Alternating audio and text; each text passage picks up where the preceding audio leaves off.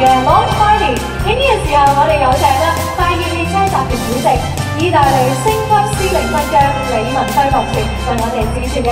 Now please welcome Dr. Richard Lee。多謝各位大家好。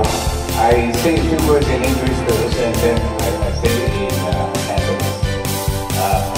This is again an important milestone in the history of Maserati in Hong Kong. Hong Kong is one of the most successful Maserati market in the world, and it is of course the car, but very importantly because of everyone. Hong Kong customers, you are very sophisticated, you know the cars very well, you enjoy Maserati so well that everybody in the world can see. 呢個時候咧，我哋有請嘅就係瑪莎拉蒂亞太區董事長 Mr. Stradale 同我哋講下呢一架車有啲咩特別之處嘅。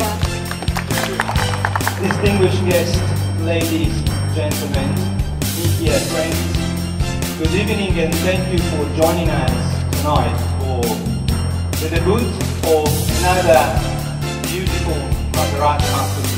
我相信呢個時候咧，大家都相當之期待，就係睇一睇咧呢一架嘅 MC Stradale。喺呢個時候，呢一架嘅名車將會呈現喺大家嘅眼前。